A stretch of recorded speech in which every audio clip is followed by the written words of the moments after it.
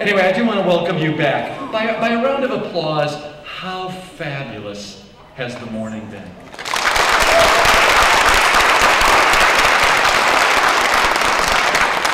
I'm glad to hear that. You know, at lunch it was great to walk around and listen to many of you, just excited about things you want to do and things you want to incorporate and questions about yourself and want to find out more. And the library is going to be a busy place, or the online library is going to be a busy place because people wanted to know more and want to get textbooks and all the rest of that. I think there will be some increases in enrollment in some of the classes regarding some of the professors who spoke this morning. But we are here for the next hour or so to engage some of the senior leaders of the college to talk about ways that they maybe foster community within their departments or throughout the college or on a campus. And so there are a few questions. As all of you who've been on these panels, you know, more or less questions are given to you so that there's a little bit you can frame your thoughts around. Let me just give you an overview of a couple of the questions that they were asked to think about. Because what I'd like to do is maybe after a question or two, ask you if you have a question of them. Because we've all sat in these where we listen to people go on and on and on for about an hour, and then there's 5 minutes left to ask a question. So let's see if we can't sprinkle questions in among the answers that they're going to give you.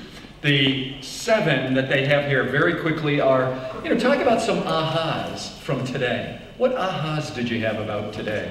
The other is, what ways does the college successfully foster community? The third is, why is fostering a sense of community critical to the success of their department? Fourth, provide an example of a best practice in regards to fostering community. Fifth, what 2 resources helped you in fostering a sense of community? 6, what 1 activity can HAC students and employees do off campus to promote community and collaboration? And then the final one, is there anything else you'd like to add regarding fostering community that was not asked? So it gives you an idea of a couple of the questions, and we may or may not get through all of them. I have about 14 others I'd like to ask that we may, depending on time. But let's start with the last one. As far as there anything else that you'd like to add regarding fostering community within the college that wasn't covered by the questions that you reflected on before today, and from this morning, try and make it real as far as from what you sat through this morning at lunch talking to your colleagues.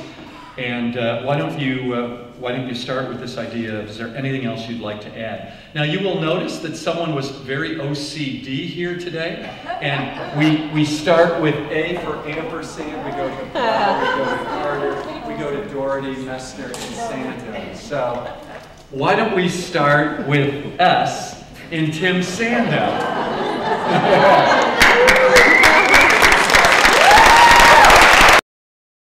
And the biographies of all of these individuals are in the last couple pages of the booklet. So, could you please ask the question again and have the national origin of the word, please? 4 syllables. Is there anything you'd like to add regarding fostering community within the college that wasn't covered by these questions? So, the only thing from my perspective that the largest thing from today that I reflect on from this morning, as I get older, I dream less. I don't know about you, but you get caught in your day-to-day operations and you think about the fires that are in front of you in the day. But when I was a young kid, I would dream. I would think about things to make the environment better, whatever that environment was. Today reminded me of we need to dream more. And I really picked that out of the Gettysburg session this morning. And for me, I know that's not exactly answering your question, but it stands out to the oldest panel member here today that I don't get to dream enough.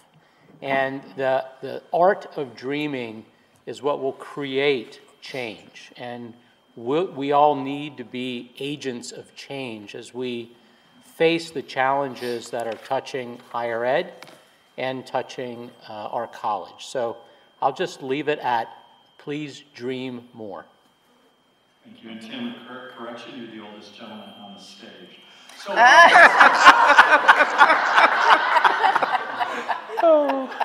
You knew that was coming. So I'd like to kind of piggyback on what Tim said about change a little bit and kind of tie it back into IT for a minute. So when you think about technology and how often it changes, I think of it kind of as trying to change a tire on a moving car. So today, as I listened through everything that we talked about for fostering collaboration and about collaboration, what I heard and what resonated with me most is, how do I continue to bring my team together? How do we continue to work as a group when we're spread across all the campuses, as we currently are today? And how do we produce the best quality services? So for me, the biggest takeaway that I have, and the thing that I may not have quite put together until this point in time, is what else can we do together as a team to ingrain ourselves more in the college community? thank you. Thanks. Cindy? So what I came away with is, after both of the sessions that I attended, and especially the fabulous one on global ed, yay. Oh. We need time to process some of that. Jennifer had to switch out of her slide that talked about cultural dimensions and compared it with Americans versus our top international student population right here at HAC. And their cultural values are not the same as ours. So what does that mean when we interact with students on our campus, in our offices, in our classrooms? How do we take that into account? How does that alter our behavior? How do we become more welcoming? And that left me with one question, I know, after 50, that how do we get time to work through this? So today is a wonderful day, but what I don't like after this is we come away with thoughts, ideas, the germ, the start of something. And so what I would like to do, and I'm asking anyone who wants to jump in here, to figure out how do we carve out time to continue this discussion about how do we make our campuses, our classes, more welcoming, more inclusive, more so we can focus on teaching and learning rather than worrying about if I feel safe here. So that's my question to follow the questions.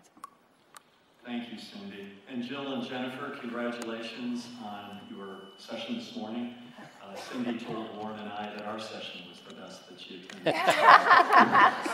Sorry, guys. How many of you have family reunions? Yes. So you go to these family reunions and you meet some relatives for the first time. You see your favorite auntie, your favorite uncle, your favorite first cousin. And it's just, there's nothing like family. And you then say, we need to see more of each other. So I felt that today. This was like a reunion for us, for all 5 campuses. So what I thought about is, there are some of you who I really connect with. I don't see you enough. So I'm going to make a more concerted effort to see you more often so that I won't have to see you only at the family reunion. I'm going to encourage my team to do the same thing. So for me, building a sense of community, I want to see more of you outside of these types of venues. And by the way, this was wonderful. This was so good. But I want to see more of you because it feeds my soul. So if the question was what wasn't covered today, there was a lot of things covered today, but one thing that comes to mind when we speak about community, that's having a voice. Everyone within this community has a voice. And I know that might have been in some other presentations that I wasn't able to attend, and I know we talked about it in past symposiums. But to have a community, everybody has to have a voice. And I encourage employees all the time, speak your mind, tell us your opinion, because that not only get something out that might be on your mind, but it encourages another person to listen. And you heard this morning that listening creates community. So I encourage you all to use your voice. Fantastic. Well, I have to say, as the youngest person on the stage, I'm just happy to be here.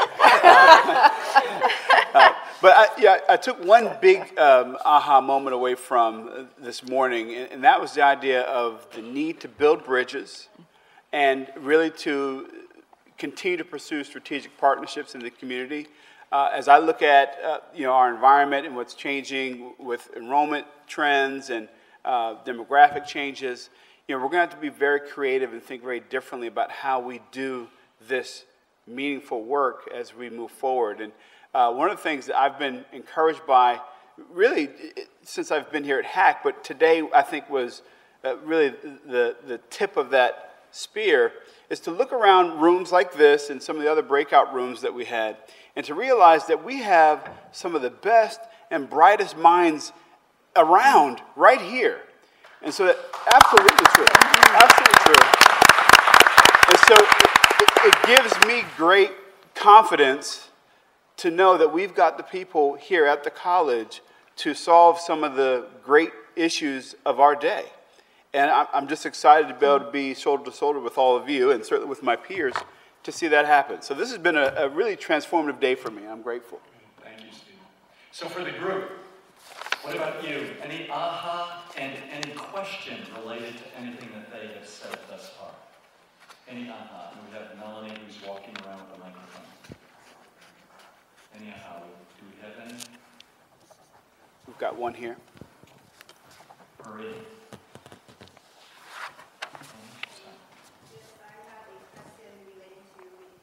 Overall community. Oh, I'll start again. I have a question relating to the overall community. Since this is a 2-year college, a lot of students, including me, will eventually have to transfer to a 4-year university. How do you keep, whether it's academically, socially, whatever it is, how do you think is the best way to keep a strong HAC community even after a person leaves and becomes involved in another community? That's for you. And can I ask you a question? I know that you're a student. We're proud of you. Would you mind introducing yourself and telling us just a little about you? Oh. You're trying to build community. Yes. My name is Gracie Strasser. I'm the finance chair for the VLSAC, which is HAC's virtual student government. Oh, my major is accounting. I'd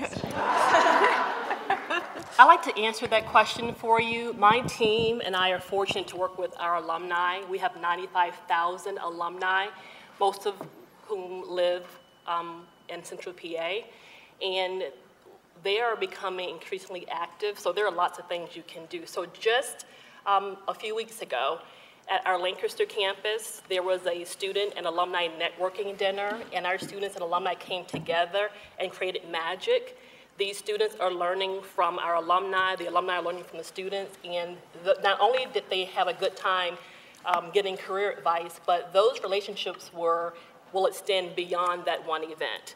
Also, several members of the cabinet were invited to attend a college preparation workshop in January, and these were predominantly African American and Hispanic, and of course some white students as well.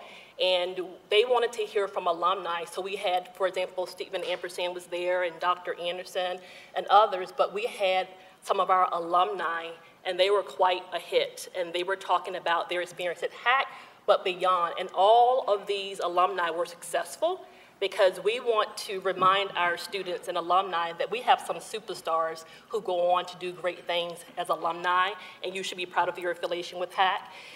We have an alumni committee of the foundation, and we would love to have you to be a part of that, and they do things like plan special events. They raise monies for our students and our faculty and staff.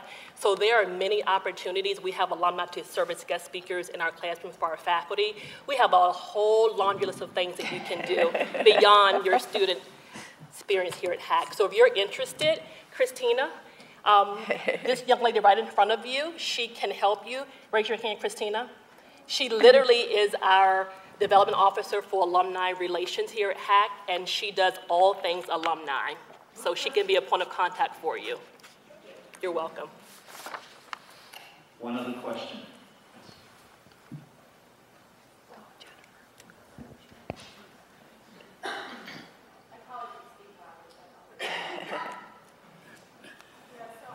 If you don't mind introducing yourself and the discipline you're in, please. Yeah, I'm Jennifer Billman. I am biology faculty here at the Harrisburg campus. So I attended the session with Miles Miller building effective, there I am, community partnerships, and something, Tim, that you said about dreaming, was a buffer where failure is not punished.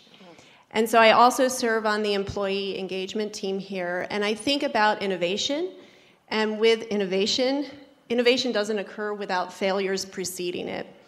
And so I think for me, in the classroom, teaching biology, you might think, how can I promote this concept? Because a lot of students are afraid of knowing all this factual information. But I actually try to help, I teach my students not just the successes of the great minds in science, but I actually highlight their failures. So I try to create an atmosphere where my students realize that to be a mover and a shaker, they cannot be afraid of failing. And I want us to be an institution where, as employees, we also are not afraid of failing if we're seeking to be innovative. And Jennifer, how do you propose we do that? Oh, I thought I was asking a question. So maybe this was like a hopeful statement. Well, I think it's really important that when we have creative ideas that are student-focused and centered, and I think that's really important. I might have a great idea that benefits me, but I'm thinking more about ideas that benefit broader communities, that benefit really our students, and we really need to be student-focused with our innovative ideas, that we can seek our administrators, present our ideas with confidence that, through conversation, if it's a valid idea that is deemed to be, yeah, let's try it, that we're going to be supported, and that if it flops, we will not have the fear of any type of reprimand or repercussion. And I think in terms of trying to get greater employee engagement, release from that, because we just applauded. We have phenomenal people here at all of our campuses, and virtual included in that have phenomenal ideas and creative solutions to difficult problems. And I'd like to just see more of those people feel comfortable coming up front with those ideas with support to try something, support to try it. Hey, let me give you a couple months, try it out, see what works. I mean, I do course evaluations every semester. That's the point of my course evaluations. I can find out what flopped, and I won't repeat it, and what worked. And so I think we just need to create an atmosphere, a community atmosphere of support for that type of innovation, but you don't get it, and this is what Miles said, you don't get it without failing along the way. So we just have to have a little bit more of a buffer zone for that. And Jennifer, do you believe we're on the right track? You believe we're on our way to creating that kind of environment? From what I've seen, I'm in my third year tenure track faculty here. So from what I've seen, absolutely.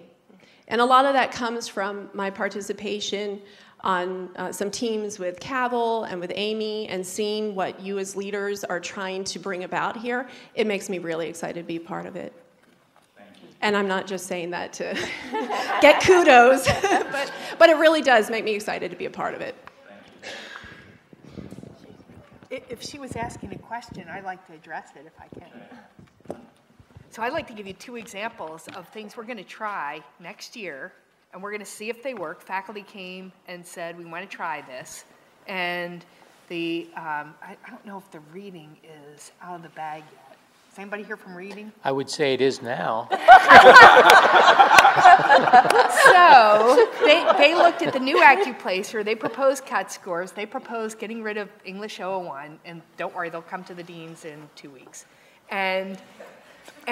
But they said they want to assess, is it going to work or not? But we think this is a good idea. And they presented their foundation, their research, their proposal. It was well supported, well done. And I said, let's give it a go. And they said, but if it doesn't work, we want to be able to change it. And I said, well, so do I. So that's a kind of cool partnership and innovation. It's actually parallel to what math is going forward. They tried that 281 course, which is a instructor-led but individualized instruction in a computer environment, to try and summarize. And it worked well for this year, so we're going to make it into a full-fledged course for next year. We've tweaked it a little bit, and we're moving forward. Again, assessing and using the successes to build on successes to keep going forward. So I hope that we are creating that kind of academic environment where we can try stuff. If it doesn't work, we'll all say it was a good try, and we'll try something else then. Thank you. And any other area that would like to respond to that? Yeah, I would. So we talked a little bit, and you've seen through some budgetary narrative that comes out that our budget's a challenge next year and the next year after that. And we're not unique. HAC is not unique. It's higher ed in general.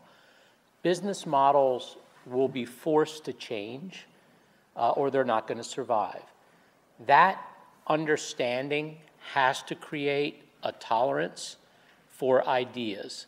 They have to be logical, thoughtful, and they need to be vetted, but we will have very open minds. And I'm going to suggest, I spent 34 years in corporate America, I'm going to suggest we have a very safe place here to try things, and a leadership team that invites creativity and entrepreneurial thought processes. So I'm happy to be part of that, and I think you should all feel very good that for us to make the changes necessary for the college long-term sustainability-wise, we're going to have to try new things, and we have to all be open to that. Absolutely. I'll take a stab at it. So one of the things that I learned early when I came to the Student Affairs Unit was that we were seeing changes with our one-stops. And so we've heard of the one-stops, right? Many of us. You know, the idea was for students to come, or prospective students to come and do everything they needed to do in one fell swoop to help move them through as a call to action.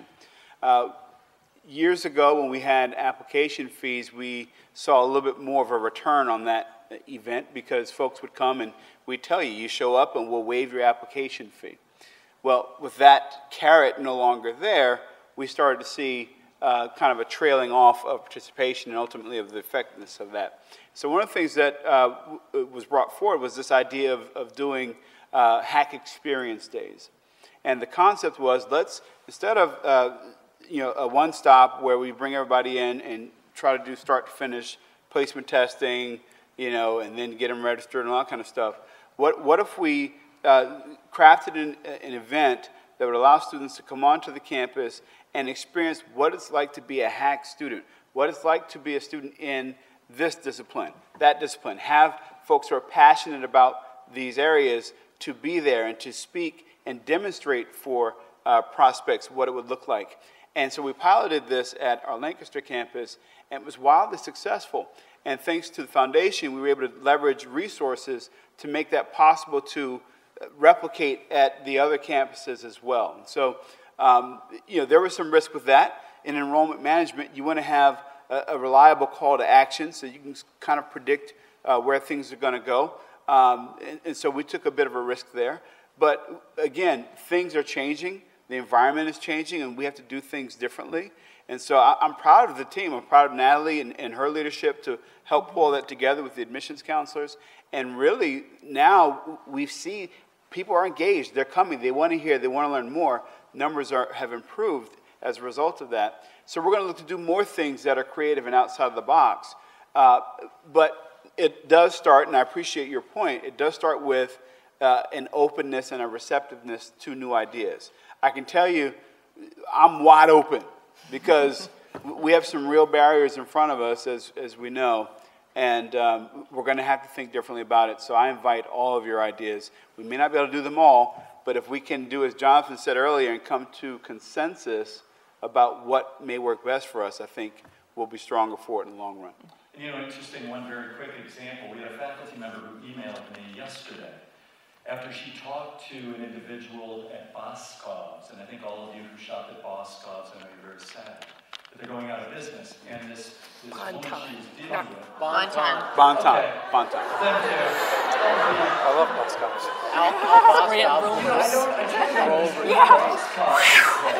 I'm like, man, we got to wrap this up. Boscov's is closing. We're in trouble.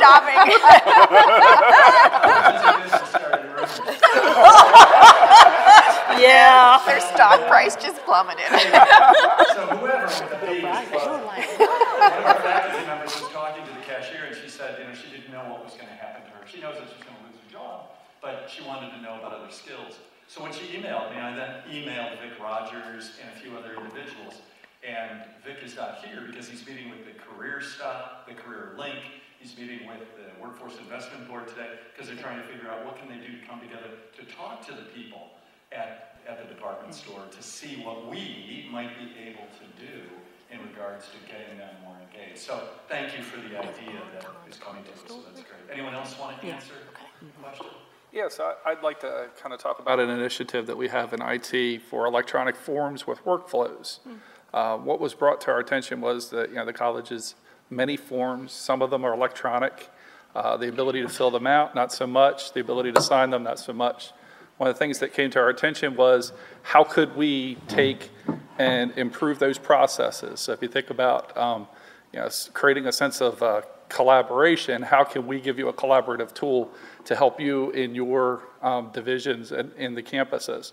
So we're taking what I consider to be a calculated risk, and it could be a risk of failure in the end. And we've picked a solution that is very easy to use, very inexpensive. It allows you to get the quick and dirty done, the forms that are out there, get them converted, and try it. And let's see how those forms and workflows can go. Once we assess the utilization of it, the effectiveness of it, we can determine whether this is something that we would want to invest the significant amount of dollars it would take to put in a full-fledged enterprise, or they could just remain at the level that they are, and we see that there's a lot of lessons learned from there. So I think each of us on the panel, we do try to take those initiatives knowing that there's always a high risk of failure, but from failure we have lots of lessons learned. I look forward to seeing this one. Thanks for asking the question, Jennifer. Any final question before we move on to the next question? Okay, let's go to number 3. It's a 3-part question. Don't feel like you're going to be in an interview. We have one question with 4 parts. So the first is, why is fostering a sense of community critical to the success of your team? The second part of that is, what challenges have you had to overcome to foster the success? And third, what 2 ways did you and your team overcome these challenges? So why is fostering a sense of community important and critical to your team? What challenges did you have to overcome? And what 2 ways did you and your team overcome those challenges? Open to anyone. Ski, I'll take a stab at it. So how many in here have done the DISC analysis? So our team is the finance team. So about, is there one person who clapped? I see you. Good job, Kathy. And Rich. Hey, Rich. I didn't see Rich, I'm sorry. So think about which letter finance people are. 70% of us are C's. So we're really good at and comfortable in front of an Excel spreadsheet and analyzing and look at all the ways it can work and it can't work. We're comfortable behind a desk. We're comfortable behind a closed door. And when you add all of that with the word community, it doesn't go together very well. So part of the challenges we have in the Office of Finance is to break down some of those barriers. So when I think about the things that we've done in the last couple years to try to do that, is we need to get outside of our office, outside of behind our desk, and go out into the market. So in the last 2 years, our budget process has required our team to go out to the campuses, sit down and talk to the different groups about what the budget looks like, what things can we do to improve it. So there's far more outreach. We've done, I know this sounds not revolutionary, but for us it was, more one-on-ones. Most of our, I would call internal meetings, would be a management meeting across the board, but didn't have enough opportunity to talk one-on-one to people without taking away the barriers and the risks of saying something.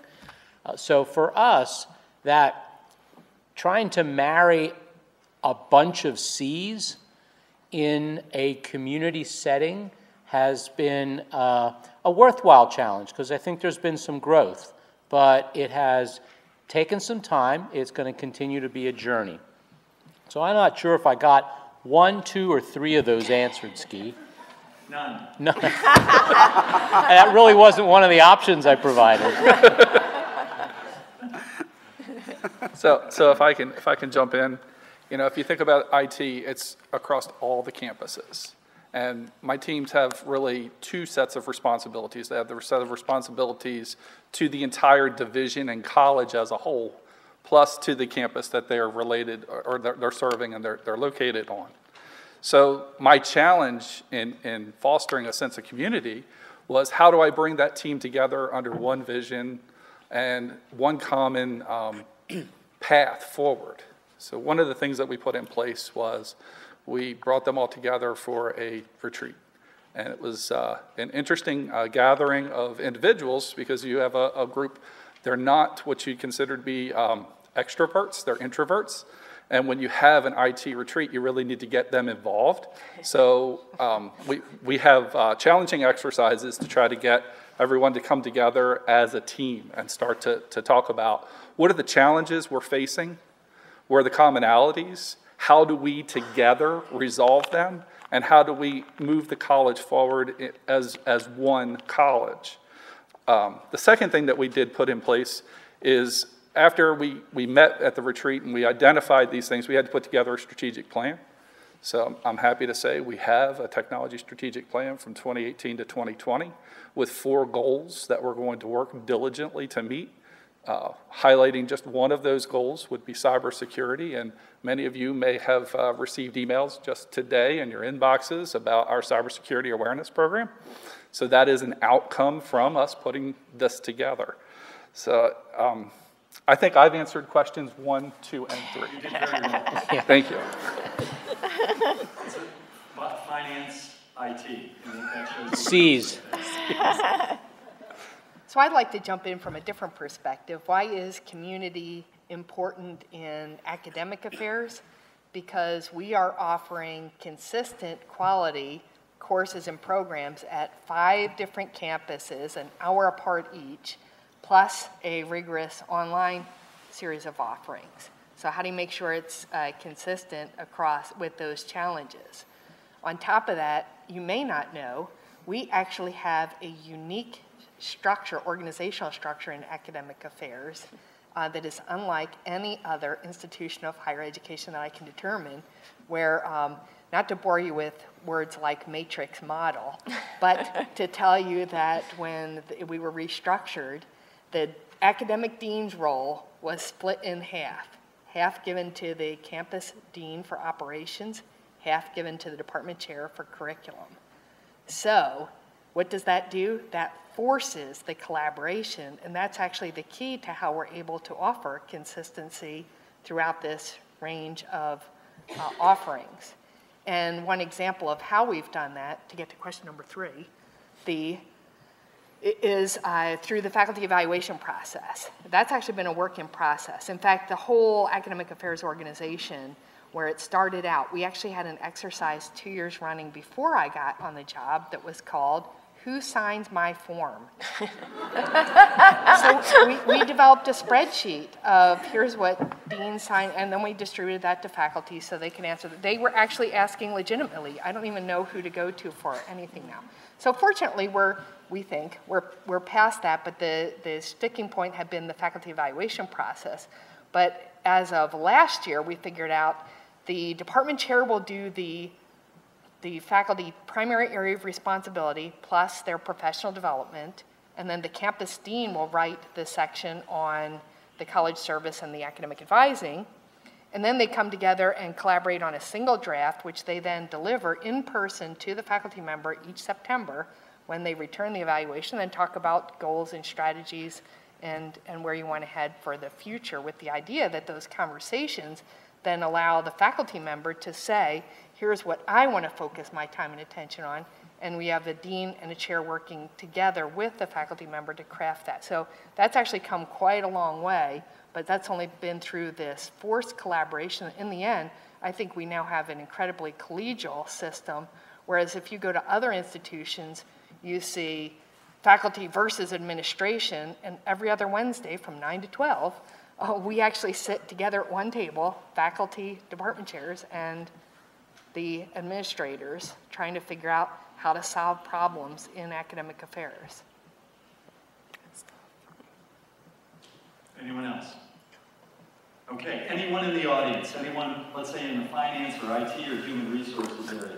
Cavill, Anderson. No, off script.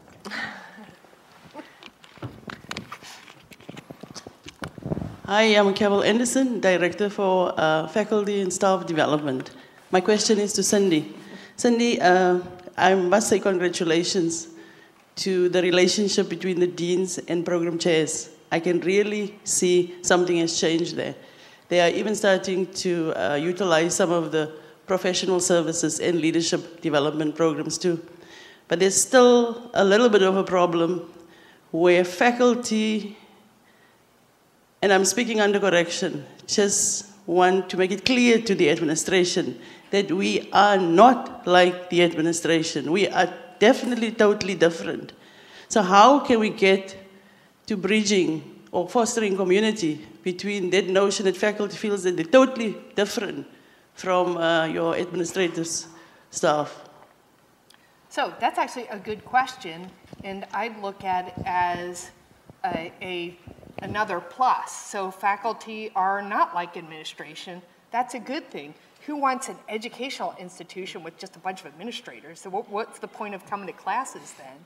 So what we have are faculty who are engaging and just riveting in a classroom.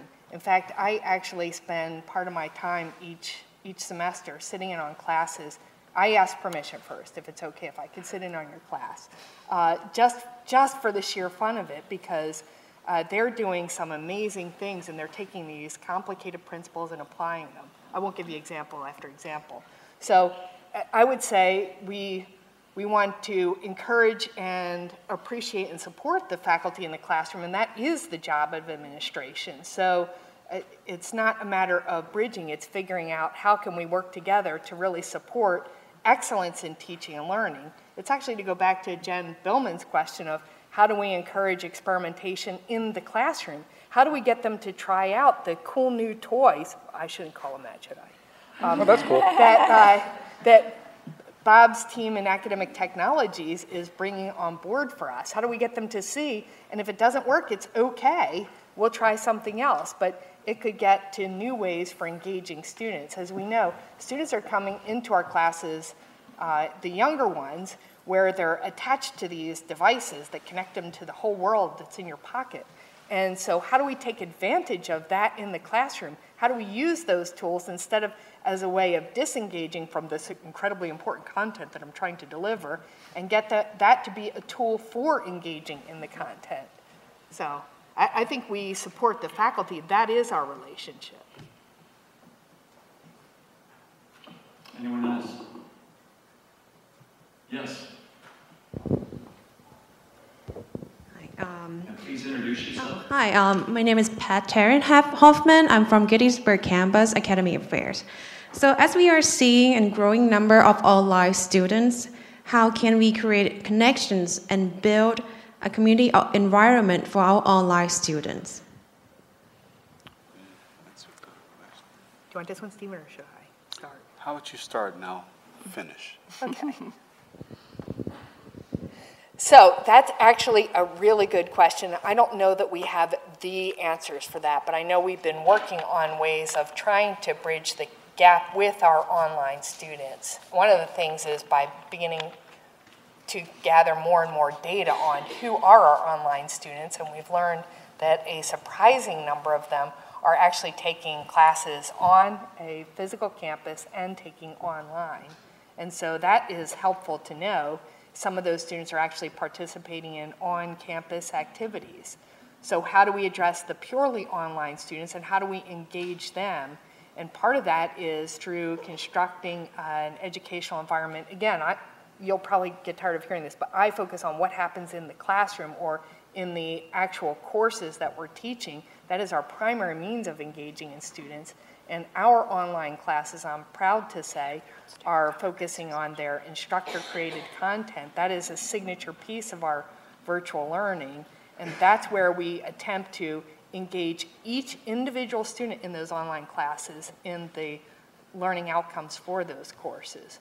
But on top of that, we've recently implemented some student affairs staff that are dedicated to engaging in co-curricular and extracurricular activities with the students. And that's why we have a virtual learning student, a VLSAC, I'm trying to think of, Virtual Learning Student Activities Council, yes. And so they get together and they figure out what do they need and they tell us. So that's actually the best of all possible worlds when the virtual learning students will tell us how can we be more supportive and provide opportunities for engagement there in and out of these online classes.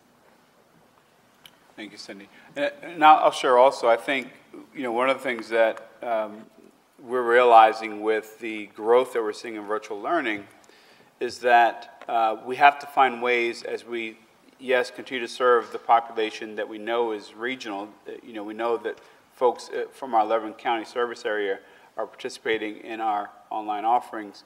We're looking to expand and move beyond that to outside of our borders. And to do that, that means we're going to have to be able to service students that can't get to our campuses. And so as we talk about how do we foster community for them, what ways can we create access, improve access for our virtual learning populations so that they can start and finish their experience entirely online.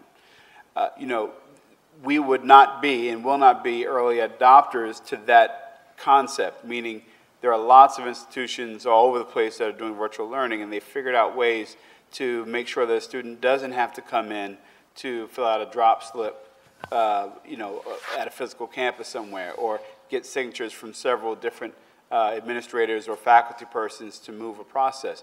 We have to find ways to make those things possible electronically. And so even as Bob and he and I have talked often about what technological solutions can we provide to make those things possible. So as we talk about e-forms and the ability to workflow documents electronically so that they can route to the proper people to make the experience more seamless, those are the kinds of things that we need to do. That will foster community because, again, it's going to give them the ability to work through a process without having to physically come on our campuses. At the same time, I think making sure that our virtual students understand that they do have full access and rights to the services available to them on our campuses. And so if you're a virtual learning student, yes, you get to come and swim in the pool just like our students that are taking classes here. You have access to those things. So I think leveraging the VLSA and working with Brandy Scaff and her team, certainly Maureen, as she's coming on board to help lead the unit, to make sure that our students are aware of what's available to them. And here's the added bonus. If we figure out how to make processes more seamless and virtual for our virtual learning populations, that's going to make processes more seamless for our campus students as well. That's a win-win. How about our virtual students? Do you agree with that? Okay. So if I could piggyback off of that as well, when you talk about the technologies that we have to try to support that sense of community for virtual students, one of the systems that we rolled out was the Zoom system, which is a desktop video conferencing system. We had no idea when we rolled it out exactly how much of an impact on the institution it would have. It certainly would facilitate those virtual students in having a face-to-face conversation with our instructors. That's what we had envisioned.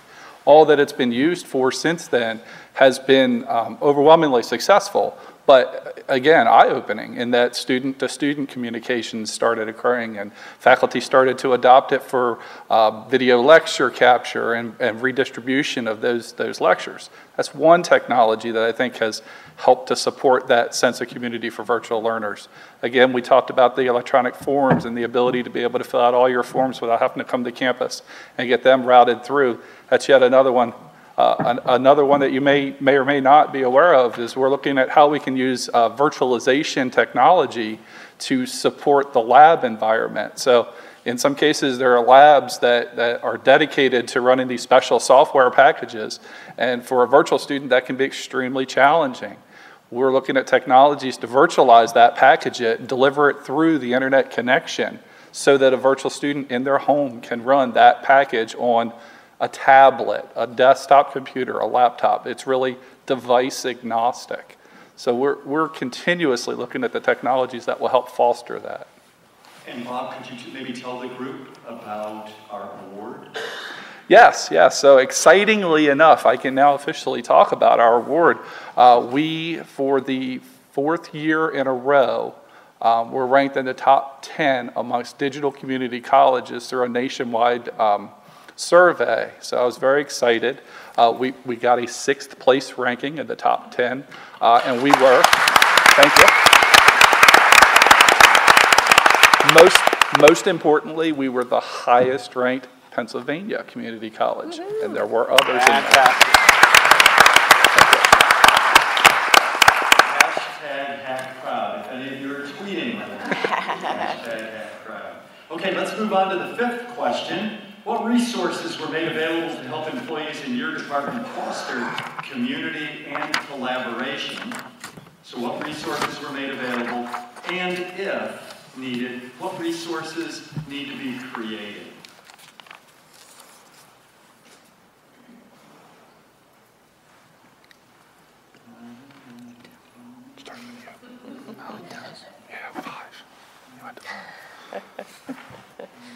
Amy, what about resources in HR that are available to employees or managers? What would you mention?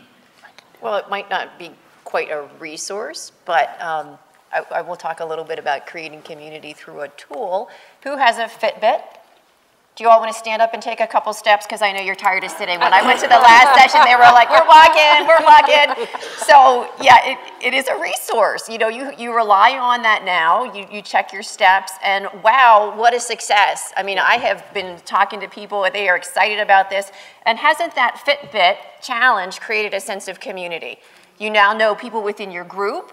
You're all competing together. Wellness ambassadors have a role. They know one another. So that Fitbit challenge has really created a sense of community and healthy, all pun intended, competition. But you needed that resource to do it. And so the college, and Tim Swavely is here, and I'll give a shout out to Sandra Croft and Lisa Arnold and Jen Stutzman, who were really integral in developing that challenge from the Wellness Committee. You had to have a resource to do that. And so we used wellness credits from Capital Blue Cross. We asked for some money from the foundation, and hopefully all that will be granted to us. But we were able to find those resources to give you a resource, that little Fitbit that you're wearing around your wrist now. And wow, look at the outcome. People have lost weight. They have built a sense of camaraderie within their groups. Their families are involved. So it's just amazing that small piece of technology, really a minimal amount of money, has created that much of a community in the college. And how many times around the globe have we walked? 7? Is it 7? At least last week, so get out and walk. Okay, 7. It is funny, at the gym I go to, there are 3 college employees, and they try to stay on the treadmill until the gym closes. Most of the miles. They're real competitive. But it has brought people together, people who normally wouldn't be together. I know I'm on the librarian team, and that's been really exciting. And we're in the top 10. Who would have thought? Well, librarians. People are cheating, because they're first and second. So I think they just do a lot of walking. But yes. I think we have a hand up over here on this side now. So speaking to that end, we heard earlier about letting go of old ways of doing things and bettering our processes. So what mechanisms or tools are in place for people kind of on the front lines or just doing things day to day who see improvements that could be made to make us more agile and more flexible and better at doing our jobs day to day? What resources do we have as employees to give that feedback up the chain? And I will say the first one that I see on a regular basis from all our employees is an anonymous form, a survey that's sent out, and maybe a couple times a week I will get recommendations on what we can do. What I do is I take those and I distribute those to the appropriate senior level individuals who hopefully then engage the rest of the team, especially if it's an idea that could be of benefit to the unit and especially to the college. So I know that that's one way, and I continue to have people. I just love getting those comments. I think as all of the panelists have said, there's some great ideas that are coming, and some we're able to integrate into it because it's just so wonderful. Some are a little longer term, so that takes a little bit more planning. But again, I would continue to encourage you. I look at Jim. Jim, sorry to use you as an example, but Jim runs our bookstore at our Lancaster campus. Would you just wave your hand, please? Thank you. Jim gave the idea to me about making sure on our web pages that we are able to have a translator, Google Translator. So Jim, thanks to you, what happened in short order because of the Office of College Advancement and others, we were able to put that together. So thank you for that recommendation. So that's one way. Panelists, what other ways? Can I also say, I mentioned earlier about having a voice, and one way that you can have a voice is to be involved in shared governance and to serve on a joint committee, serve on a search committee, get involved in an ad hoc committee. Those are great ways to have your ideas bubble forward and have someone take action. And so the constituency presidents are here, other leaders are here, and we, the cabinet, have a very, very, very good relationship with the leaders of the constituencies. So we trust them to bring things forward, but you also have a voice in the tool that Dr. Ski mentioned. And again, on just serving in shared governance, serving on joint committees, all of those are available for you to bring those ideas forward. In addition, the IT team, we have a newsletter. It's called the OIST newsletter. It's an online website. The link is in my hack. Within that newsletter, there is a place for you to produce comments for us for feedback. We have sent out things through our newsletter asking for early adopters of some of the technologies. We have received good responses, but that is definitely a resource that you could use. You know, we're able to give some examples. Is there something that you feel we need to create so that we can provide that resource that maybe isn't there right now? I'm just thinking towards the business sector and manufacturing. I know uses Kaizen principles of continuous improvement. So they have just really readily available tools. Things that I'm thinking of is improvement at, so a specific email. So we're trying to find the survey. I've never seen that survey. So just as a relatively new employee, you know, being able to, I'm a process-oriented person, so when I see little things, just knowing who I might feed that to. So that's it. Good, thank you. Down in the front, down here. Just something from a virtual student's perspective, it would be great if Zoom was also incorporated so that way there could be online office hours where professors can interact face-to-face with students, because right now you can email them, which is great, but a lot of students prefer to do one-on-one more personal sessions where they can get a better idea of how, you know, of what they need to do with their homework, how to study better, things like that, that would be easily finished within a, say, 5 to 10 minute Zoom session rather than a day or two of emailing back and forth. Good, thank you. There's It's like telehealth. Let's hear it for Melanie.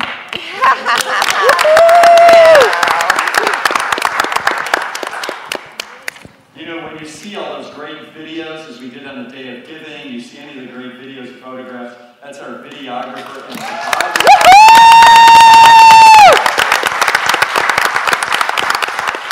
Man. So would you like to introduce yourself so that people Sure. can hear that you're a great and proud HAC alumna? Yes. Hello, everyone. My name is Mana. I am a proud HAC alumni. And I'm actually currently still taking classes at HAC as a guest student. And I am in the work group committee for the symposium. My question is going back to the virtual. So how do you determine the amount of context delivered online for virtual students? Because some professors are still giving a lot of content to students without, and we were not getting enough lessened.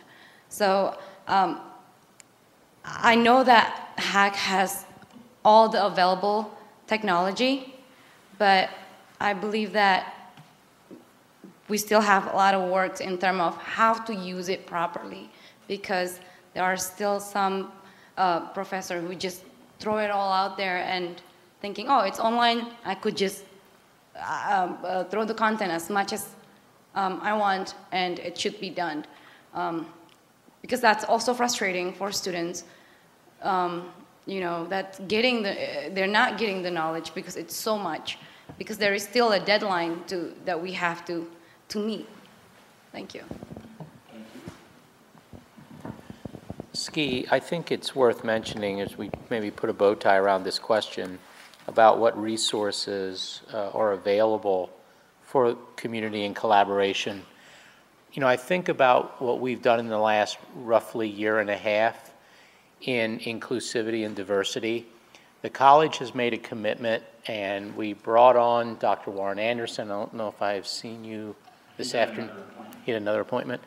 So he is focused on the overall community, and it represents all of us here today, no matter what our backgrounds are.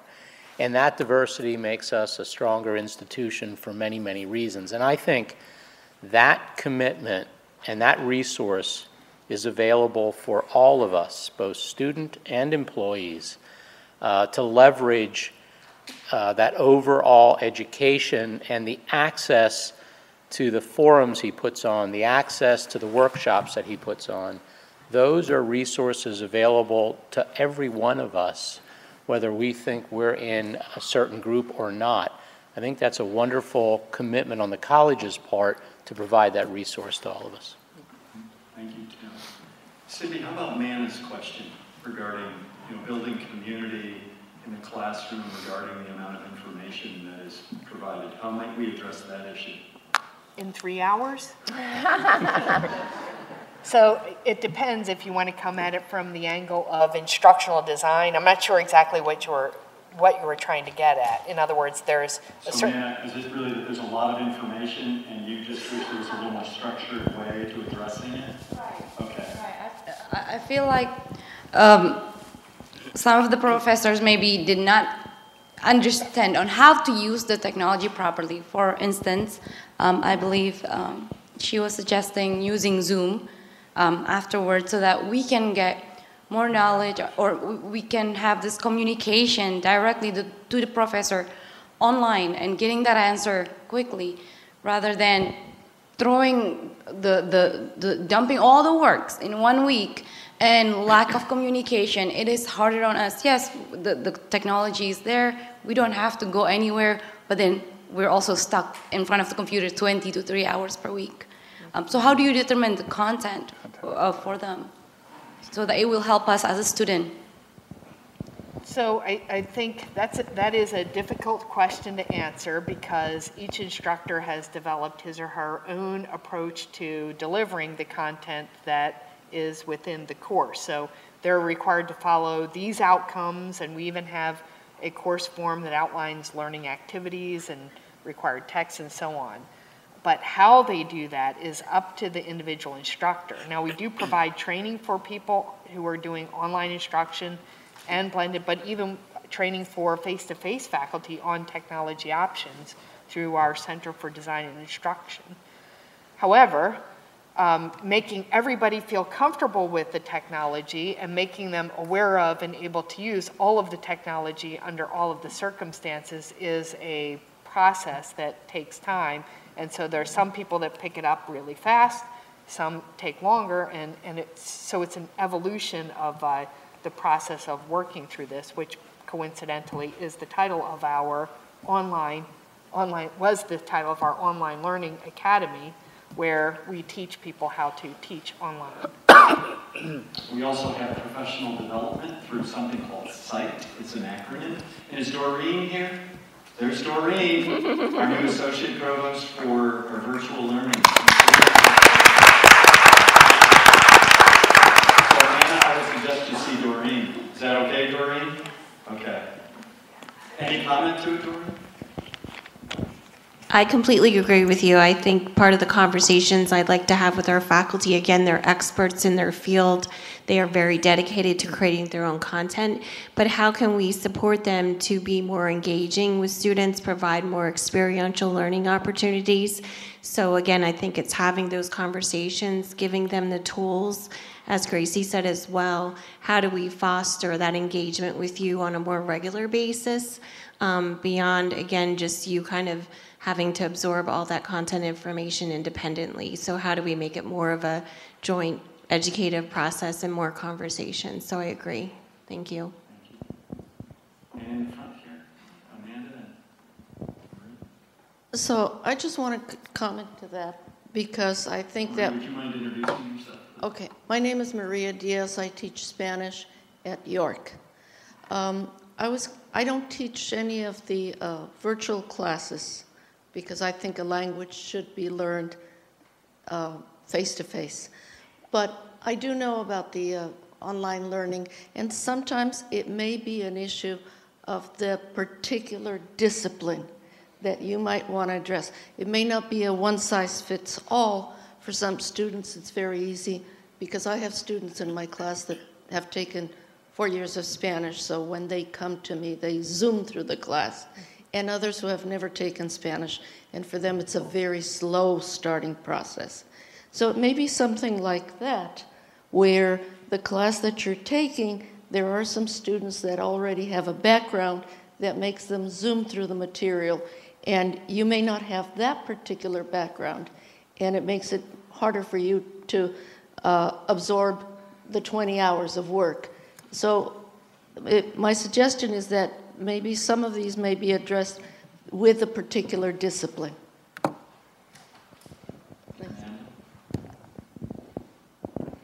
Hi, I'm Amanda Clem. I'm the Hack Foundation Operations Coordinator. I did graduate from Hack, and I'm now continuing my degree at another university.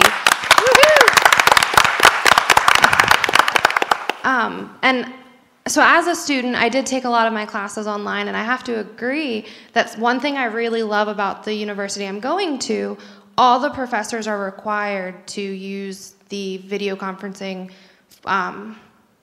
software. So they kind of have freedom to decide how often. Some of them, we have weekly sessions, and then some of them we meet like bi-weekly.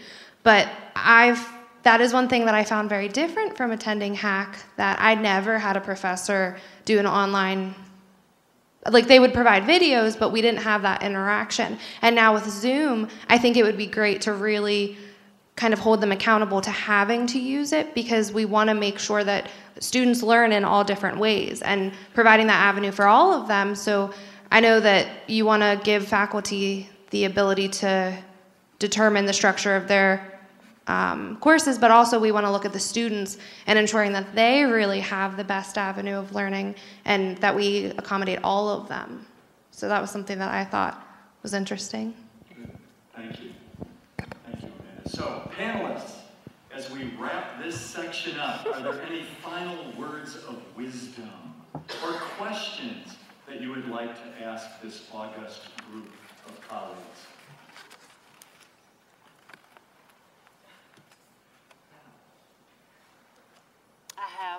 I want to ask you something. So one of the questions that the president reviewed earlier was what one activity can Hack students and employees do off campus to promote community and collaboration. Why is that important? So I want to address that. My team monitors social media, Facebook mostly, and Twitter, and some LinkedIn, and we see comments that raise from students loving us and what we do to students slamming you, professors, other employees. Some of them put your names out there and they go in on you. And you may not know this, but when they do that, we protect you. We send those screenshots to the cabinet level supervisor.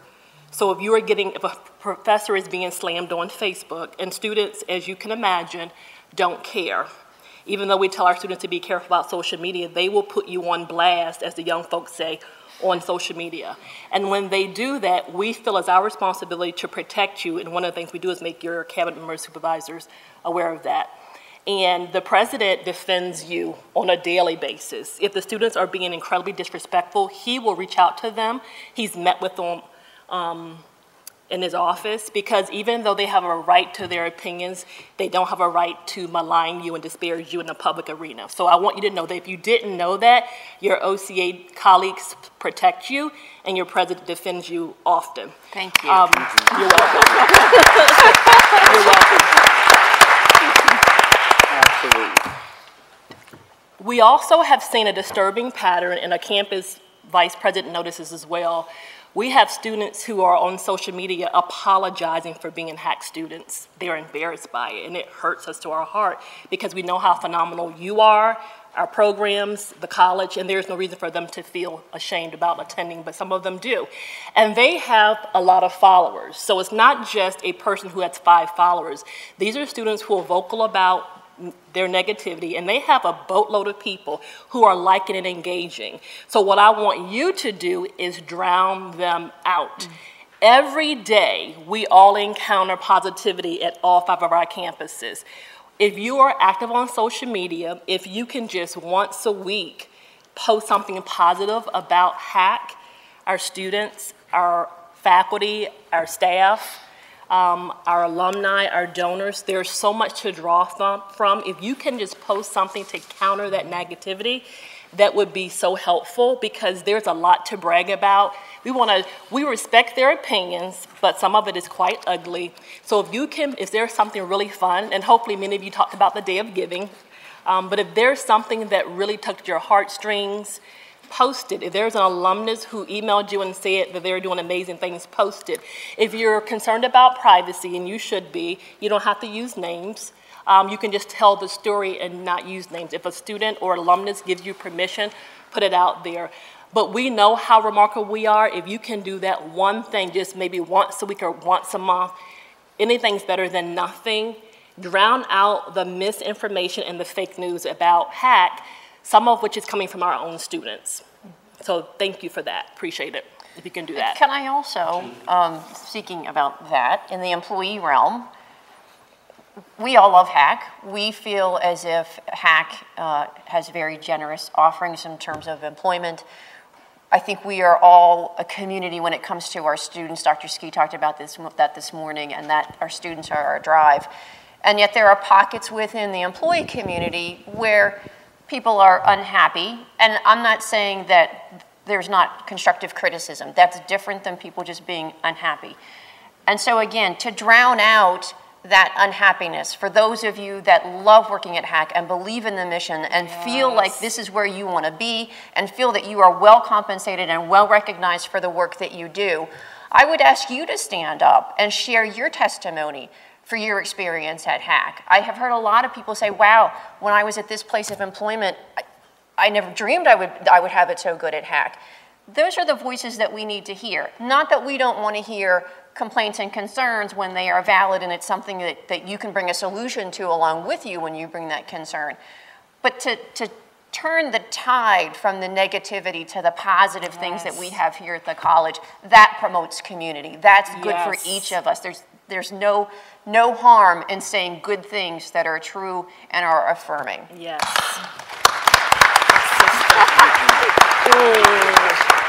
Yes. And I have to say, I was using my hands, and my Fitbit just went off. So everybody else is wearing a Fitbit too. Jill. I have a question for Liney. Liney, do you guys, there's a group on Facebook called Hack Students. Do you monitor that one as well? Yes. Okay. Because I don't know how I became a member of it, but I think that especially in the student affairs realm, I think more employees need to be part of that, because a lot of times the questions are, when is tuition due? Yes. Is the college closed on Good Friday? Sometimes seriously, but it is one of the most active groups I've ever seen on Facebook. And there are times I know that myself and some of my colleagues, we do answer, but sometimes it's a question, if it's financial aid, I'm not answering it because I don't know enough about financial aid. I think it's a great community that we could be providing correct information if it were monitored by enough people. And when we do the screenshots, Stephen, he's special. No matter what the topic, he gets copied because 99.9% of them are related to students. And so once we send the screenshot to him, he is Johnny on the spot with making sure someone responds. Students are very grateful, and the president can tell you more than I do. They are grateful when you respond, and when they have been nasty and negative, they're apologetic typically. It's not a lesson learned for them. But when we see it, absolutely. And each of our Facebook pages, we have one for the college and one for the 5 campuses. There are colleagues throughout the college who are trained to monitor and respond to them. We're their backup, so if they don't catch it, we usually do catch it. Yeah. So, but thank you so much. We agree with you. Would you like to introduce our social media? We have the Integrated Marketing Communications team. Ladies, stand up! Ladies, stand up! They all monitor social media. And they protect you, and they advocate for you, and they have your backs, your fronts, and your sides. That's right. Well, and for what it's worth, you know, a lot of people can get electronic courage when they don't have to say something directly to your face, and that's why I love our president, who is woke, okay? Because when he responds from him and says, hey, let's get together and meet, it's amazing how quickly some folks backpedal. Okay? So know that you are protected. Yes. Know that that's from the top all the way on down. And we thank you, Lonnie, and your team, because we know you guys have our backs, and we appreciate that. Thank you. I just want to piggyback on... Oh, I'm Christina Kelly. I'm a development officer for Alumni Relations. I'm very proud of all the students and the many alumni here. It gives me a lot of pride to serve you all. So I want to piggyback on something that Liney said and Amy about everyone has a voice. And to go back to your question about how do you build a sense of community after you're a student and you go on to bigger and better things. And I would challenge the students and the alumni and, you know, all the other friends of HACC employees to turn that around and say, how do I build that sense of community? Because we have so many alumni. I was at an event last night with a lot of community leaders, and when I introduced myself and I said I'm from HACC, I looked around the room and I said, I know there's some HACC alumni in here, because just being in this area, there's going to be HACC alumni. And no one said anything at that moment, but when I talked to them one-on-one throughout the night, oh, I'm an alum, I'm a proud alum. But how do we all come together instead of being proud alumni on our own or a student on our own? How do we come together? And so we have a lot of things in the works with the Alumni Association. We have our own page on the website. Please check it out. But I really would like to put it on everyone to get involved, because that's how we're going to move forward, is if everyone steps up and is a proud alumnus together or a HACC employee together. I think that that's sort of the missing piece, so I just encourage all of you to do that. I'll save you some time. Michael Cordino, Dean of Academic Affairs at our Lancaster campus. I just want, when we talk about community at the college, events like this, I often think about the fact how lucky I am, in a sense, that I'm not a frontline person at a campus. I have the freedom to come here today, and I think about the people, in a sense, I've left behind at the campus who aren't able to come, who aren't able to get a swag bag, And I know this idea has been floated before about maybe using convocation and actually closing the institution, not closing the institution to that we all have a day off, but actually have a day where we can get all of, in this case, staff and faculty together and not feel, at least some of us, guilty about the fact that, boy, there's a number of other people, and not to put people on the spot, but it's how many CEO from outside of Harrisburg or Central are here today. And and some of that's, well, we still have to manage business. So, and sometimes, not to be negative, I'm going to sound negative, but is that something that people still feel at the campus level that, oh, that's nice, Mike, you got to go and spend a day doing that while, we're still working. So sometimes I may say that's a subtle thing where, again, I just float the idea. I know it's painful to find a day where we could actually suspend business operations physically, but really try to focus on community for all. And I know that's where the idea of the having that college-wide convocation again, and maybe even taking that bold step of saying, okay, we're going to make this as available to all. And I know there's, okay, what do we do about third shift people and somebody still in public safety always gets left behind because somebody has to still monitor the campuses. But I mean, it may be an idea, and how practical it is, I don't know, but. Michael, thanks for recommending that, because in the last year or so, we're hearing more and more from employees who are saying, can't we take a day? Can't we get together? I think for the 180 that were here today, how wonderful it was to meet new colleagues and to celebrate with old colleagues. And you can see the benefit of that to the others that aren't here, So it is something that's being seriously considered, to find a location where everybody can be present and all of that. So it is something that's being discussed. So thank you for bringing that up and reminding us. So ladies and gentlemen, before we move into the closing part of this, do you see why now I am just so humbled by the phenomenalness of these individuals?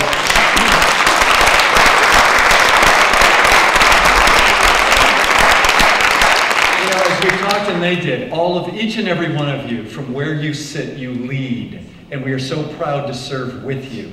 But I have to tell you, I interact with these individuals and the campus leaders very, very often. And I will say, from the 4 higher ed institutions that I've worked at, this is truly the finest, the smartest, the most entrepreneurial cabinet and senior leaders that I've ever had good fortune to work with. And so I want to say, from my perspective, and it may be a little jaded, is I think the college is in very good hands, and I think the future will be addressed well by all of us, including these individuals who provide some really good international, national, regional, and state perspectives on moving us forward. So thank you, panelists, for being here today.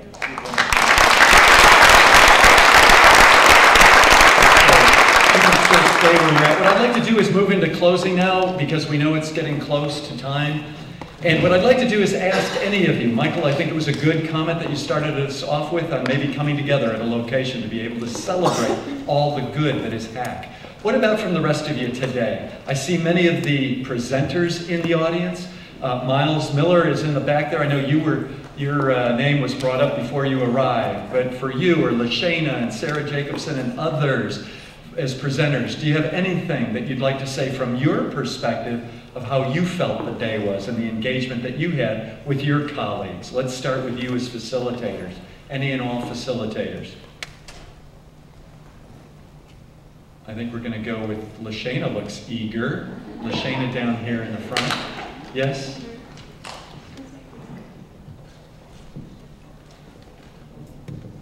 Well, good afternoon, everyone. My name is LaShayna Stokes. I'm Interim Dean of Enrollment Management here. And I had the wonderful opportunity today to facilitate with Dr. Sarah Jacobson. I know some of you were in the session today, and it really was an amazing experience for both of us working together as a team. I've known Sarah for quite some time, but to begin to continue the conversation, as Tim just mentioned, that Dr. Warren Anderson has been doing across the campuses all year long.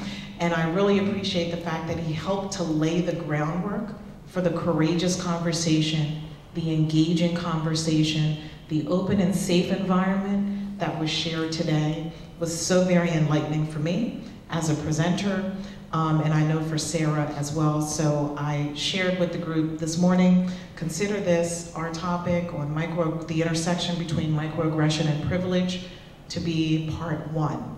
And we're looking at part 2, 3, and 4 to come. And LaShana, from what I've heard from people at lunch, those who didn't participate would love to hear both of you. So we may try and make this part of a road show on each of the campuses. Sounds great, I'm game.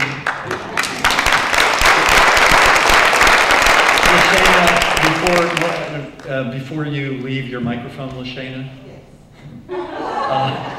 Is there anything you recommend? You know, we go to these are great. You know, tonight when you're at home, you're going to be talking about, in some ways, what a transformative experience it was. You met new people. How do we keep this going? What do we need to do to keep moving forward with fostering community within our educational environment? That's what we're kind of, what are the takeaways that you would recommend we have? And I'd love to hear from others too. What are the takeaways? Well, I think that's a great question. When I was teaching faculty, one of the things that I would share with my students often is that this textbook material means absolutely nothing if you do not apply it to your life. And so today, we have a lot to digest. We're going to be thinking over the weekend of some of the things that were shared today in all of our sessions. Sarah and I provided some immediate things that they can do to gain self-awareness, and I think that that is really the key to creating community and going outside of your boundaries, your comfort zone, sometimes getting in an uncomfortable place to be able to make it more inclusive toward what we're really striving for is inclusive excellence. And I think that just one step at a time, not feeling that we need to do all of it all at once, but knowing that all of us can play a part in creating more community here at HAC. Great. Other facilitators from today, anyone like to talk a little about what it was like from your perspective? Miles Miller. Thank you. Miles Miller, adjunct professor, and thank you all for the opportunity. I think overall great event, and glad to be a part of that.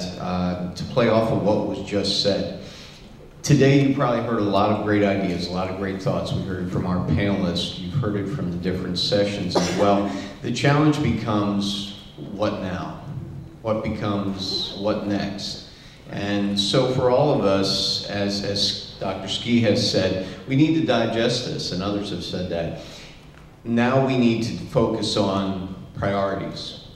And that is where the challenge begins. So this is, I always see these events as a way to begin the conversation. And we have done that today. It's been done formally, informally, but now we need to take it to the next steps. A lot of great ideas and suggestions have been made, both within the sessions, both from the panels, and what have you. Now we need to say, okay, what are those 1, 2, or 3 things that we want to focus on? And who's going to do that?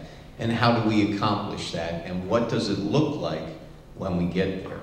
And that is where we need to go from here. So I always enjoy when we have these. I was talking to a lot of people. That's why I was late, Dr. Ski. I apologize. I made note of that. Yeah. Yes, I'm sure you did. I'll have to write some sort of reason for that later, I'm sure.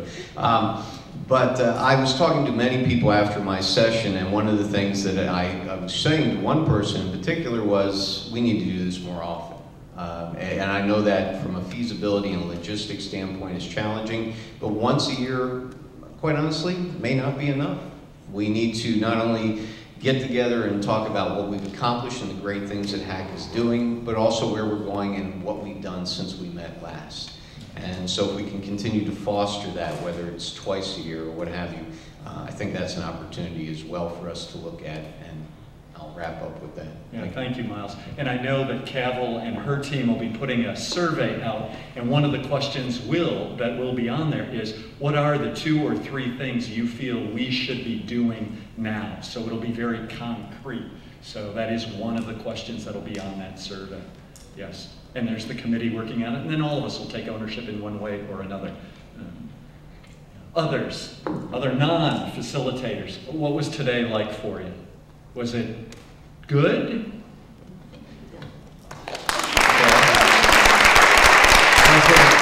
Was it great? What about outstanding?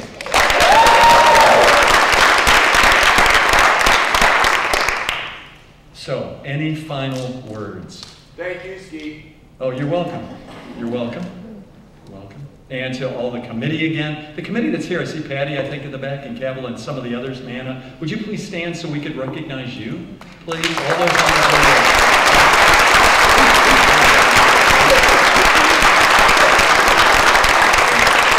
Thank you. So with that, there is one last exercise I would like to ask you to do, if you're willing.